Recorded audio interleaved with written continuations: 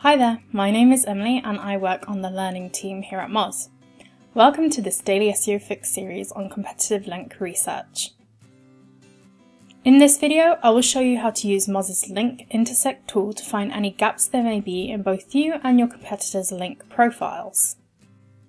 This is called link gap analysis. The Link Intersect tool within Link Explorer will show you sites that are linking to your competitors, but not to you. This is a clever way to explore your competitor's backlink profile and gives you some helpful ideas about which sites you may want to reach out to when building inbound links.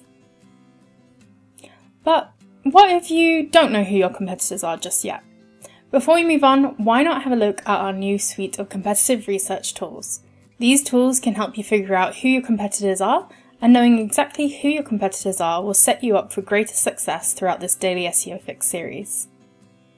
Feel free to pause this video now before we jump into link gap analysis. Okay, let's head to the Link Intersect tool. Firstly, choose from root domain, subdomain, or exact page.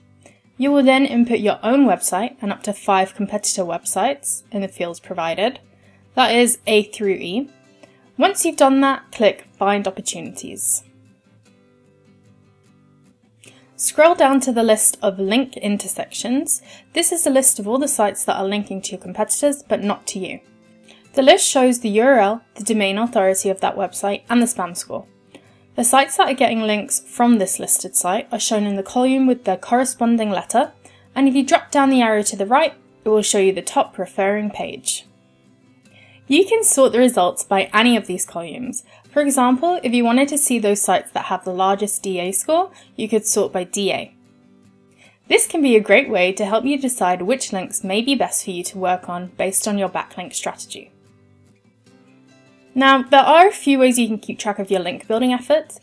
The first would be to add links or root domains to link tracking lists so you can keep track of who you've reached out to.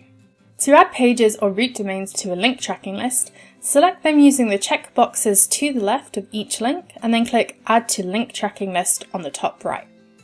You can also export the data you're seeing to a CSV by using the link on the top right.